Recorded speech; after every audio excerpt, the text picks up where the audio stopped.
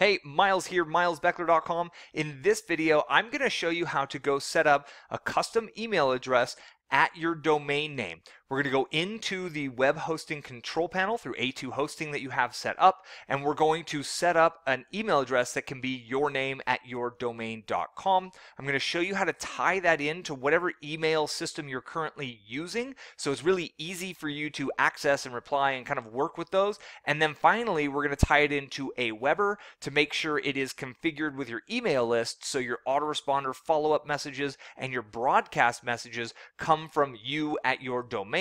It doesn't not only looks better, but it also helps increase your deliverability, which is very, very important. So let's jump in and get this going. It's really simple to do. The first thing you need to do is obviously pull up your A2 hosting welcome emails, and the one that has the hosting control panel is this one that says welcome. So you click on that, and then we're going to scroll down, and you're going to notice there is a site administration one right here, and it's got the site administration cPanel. It's got a username for us and the password. I'm going to hold control and click on the cPanel link, and that's going to open our login link right here in another window.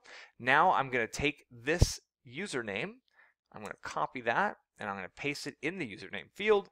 And then I'm going to go back here. You can notice we have a few instructions of how to get our password. They don't email it to us because they want to be secure. So I'm going to hold control and click on the here. It opens up the control panel, and it's going to show the products and services. What you do is you click on the web hosting product and service.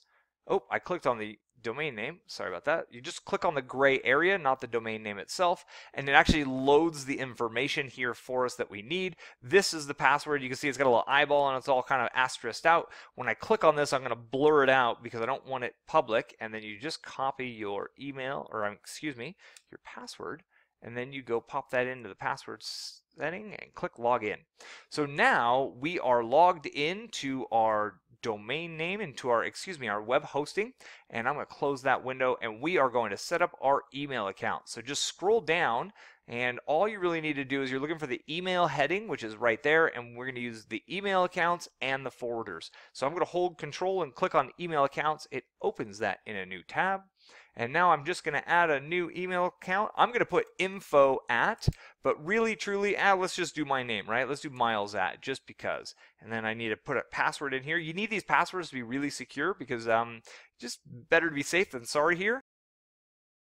Go duplicate that password and scroll down. Max quota is perfect. You can switch this over to unlimited if you'd like. Either way, it doesn't matter, and click create account.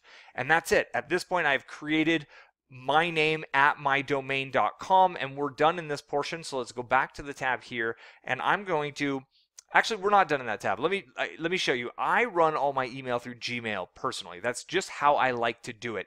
If you use Thunderbird, Outlook, or the Mail app from Apple, then you will want to go click on this Setup Mail Client right here. And this Mail Client is going to show you all of the different ways for you to connect it with Microsoft Outlook, Windows Live Mail, older Outlooks, the Mac OS, all of them, right? They're all here. A lot of them are auto configuration, or you click on the IMAP and it'll give you the exact settings. It tells you, it's really easy how to set this up, right? You get the information, you configure it with your mail client, and all of a sudden they just magically work together. Personally, as I said, I use Gmail. So what I'm going to do is I'm going to set up a forwarder here, and I want this forwarder, I'm going to manage the DIY sales funnel, and then it loads, and I'm going to click add forwarder, and I want to forward my email at DIY sales funnel, forward it to address, to my email address, right? Then I'm going to click off of it, and I'm going to scroll down here to click add forwarder.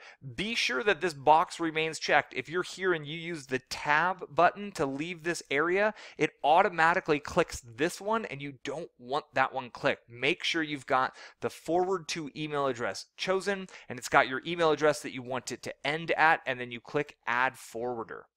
And that's it. We have now set it up to where all the emails sent to my custom email will go to my actual email that I check every single day. Now, if you go to test this and you're on Gmail, if you send an email from your Gmail account to your forwarder account, expecting it to forward back to the same email account you sent from, Gmail will block that. So if you go test this, if I use my Gmail account to go test this, Gmail is going to block that because they think it's just a loop. They think it's an erroneous email. So you need to test it from a separate email address if you want to test it.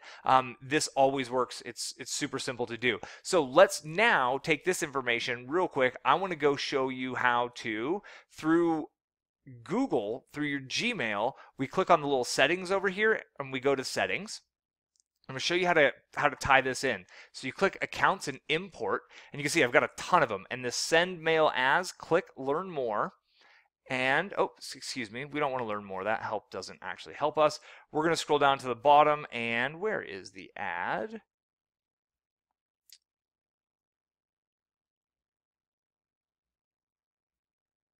Add another email address. Wow, I totally blanked on that. I apologize. It's at the bottom of all of these. You click the add another email address, and it simply wants you to set this up. So I'm going to go ahead and set it up here. And I click next step. And what it wants is it wants my server information, and I can get that server information from in here. We're going to go back.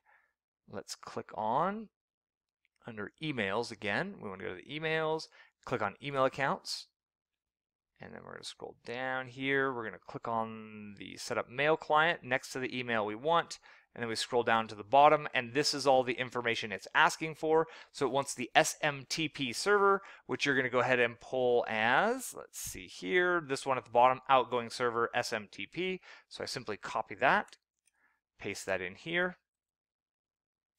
It wants my username and then obviously the password that I set up, and add account.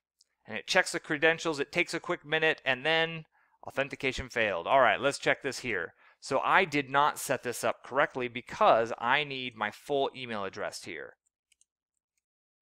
And then the password is, and that's exactly what it was. So it did indeed need that, not just the username, but the full email address. The username is @yourdomain.com. That's what I messed up the first time. So now it wants me to enter the verification code. I believe it gives me a link. Let's go take a look in here real quick. Go back to my inbox, and we will see here in one moment. It's going to actually bring me a verification email, which we will look at in a second. And while we're waiting for that email to reach me, we're going to go in here to Aweber. You can see I'm set up in Aweber. I'm on my DIY sales funnel list. And what I want to do is I want to go to list options and list settings. Now, I believe you maybe set this up before, but maybe you didn't because you didn't have it set up. But really the big point is make sure your address is set up right here so it comes from a real address from you. And this should be the exact same address that you just set up. You do not want a Gmail or a Yahoo address in here. It will crush your deliverability, and deliverability is so important for you long term. So let's go back over here to Google, and you can see I've got the Gmail team confirmation. It's just letting me know that I've requested. You can actually see it's to my custom domain name here, or my custom email, and it wants me to just click here in order to authorize it. So I click that, and voila, we are done. I just have to confirm it.